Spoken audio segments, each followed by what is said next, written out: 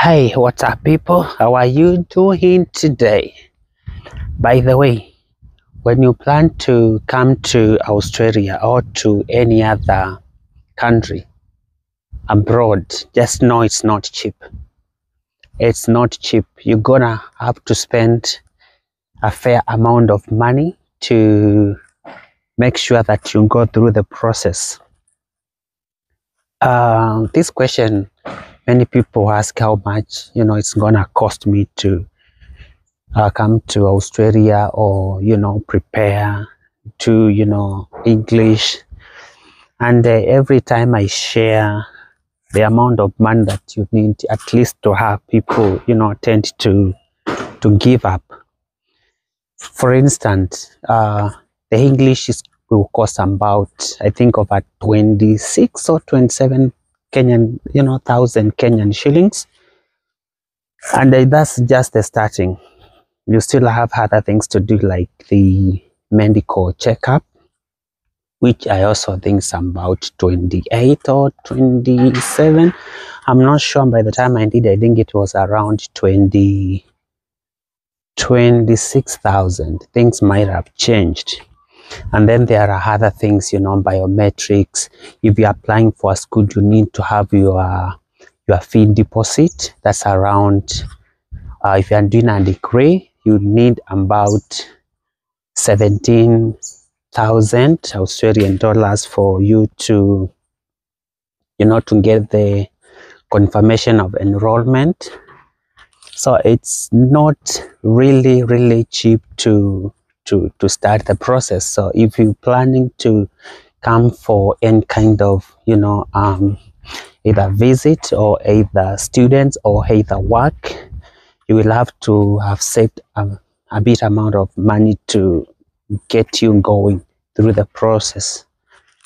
It's all about risk taking, guys. It's about risk taking. So some guys I know have been playing it safe. They don't want to spend a lot of money, but you want the process to go fair, quick and cheap and easy. I've been sharing some with some people about the cost of English, and they are like, where that's a lot of money. But that's just the starting. You even have not even gone a hinge.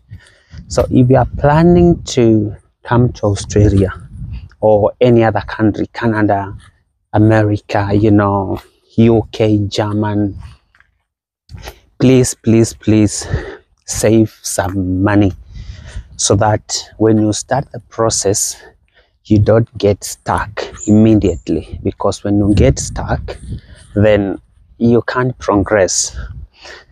Don't look at the money that you are spending. Look at the opportunity that you are getting, because you cannot compare the opportunity and what actually you will get when you come here. It might be a lot of money, but after some time, if you know what you are doing, and you are hardworking, definitely within few years, you just look back and say this was a nice investment that you did. So if you know that you're planning to go abroad for work, for studies, please start planning now. Start saving now. Put some money aside. It doesn't have to be like a lump sum or large amount of money. You can start small. You can just have a nice plan. You can have a nice target that you have to do every month. And by the time you start the process, you have some base, you have some some level of financial stability to be able to start. So guys, please plan for it. Don't just think it is too much and you cannot afford. Don't have that kind of mentality, because even us, we do not have such amount of money. To be honest, it was through thick and thin. You had to save the I remember sometimes I was working, and whatever I was getting as my salary, I was, like getting all of it, and then doing, like, if it is English, I book English, or if it is medical, I just like throw it to the medical and I book it, and straight away I get that one done out of my way. It took a bit of process, yeah, I understand, but finally I made it. You too, you can make it. It's not hard.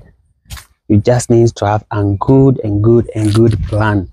You just have to have a strategy, and you will be able to make it. Sometimes, you can, let go of something that you want, something that you really value.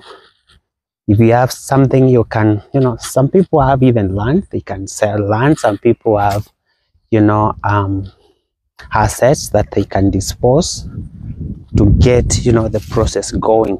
If you plan it to do a skilled worker like the one I did, for me it was a skilled worker, and it was not cheap. It was costly because of the assessment process.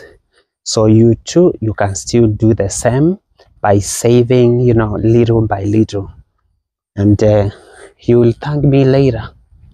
So thanks guys for today. I'll see you again in my next video. Stay tuned.